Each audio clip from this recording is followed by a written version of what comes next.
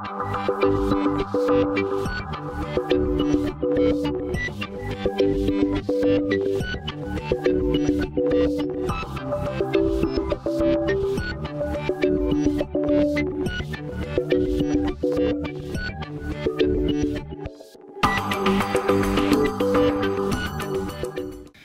like to provide you an update where we are currently in our performance evaluation of core materials.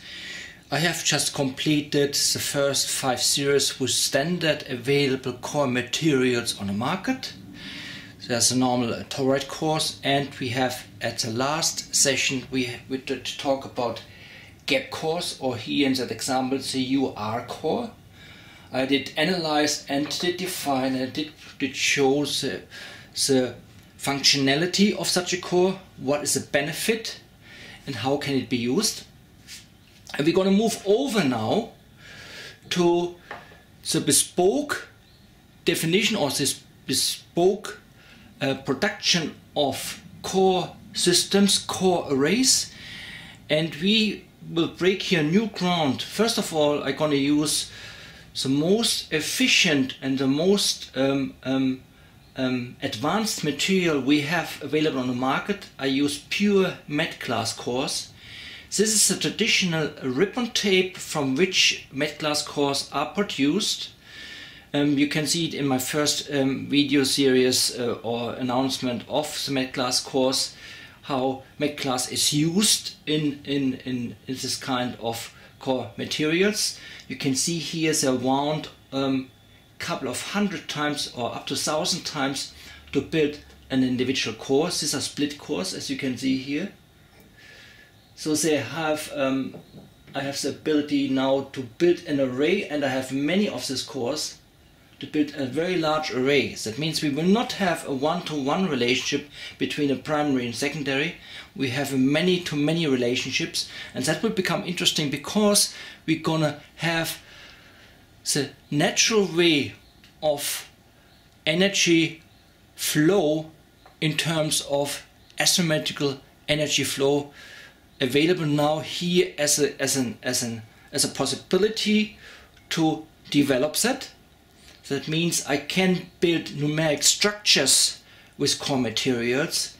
I can define then, based on a structure and values, the energy flow in the system. There is not a one-to-one relationship anymore as said. There will be a many-to-many relationship, but that also means that we have a more efficient way to transfer energy. Of course there will be losses between of the small gaps in between. However, overall there should be a benefit which I will highlight. I will also use the ribbon tape to build very specific cores. Bear in mind, or let's, as an example, if you build a Tesla coil, you normally build a Tesla coil with a non-magnetic material. You use a normal tube core, acrylic, or any standard tubes with PE you can buy.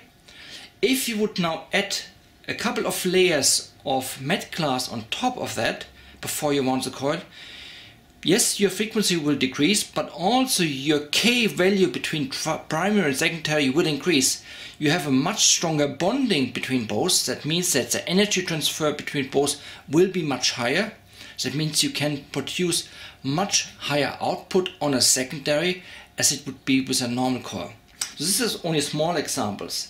That also means that I will use this material to build very specific core or transformer systems, air core transformer system with an enhanced K factor, and with using also the asymmetrical way of deploying primary to secondary to enhance it even further. So that will be kind of exotic what I'm going to do in the next phase here.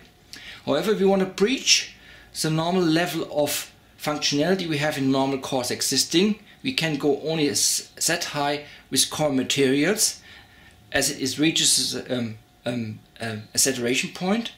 And I hope with the combination of different materials and transformer cores and combination of core winding techniques, I can exceed that to a much higher limit. Thank you.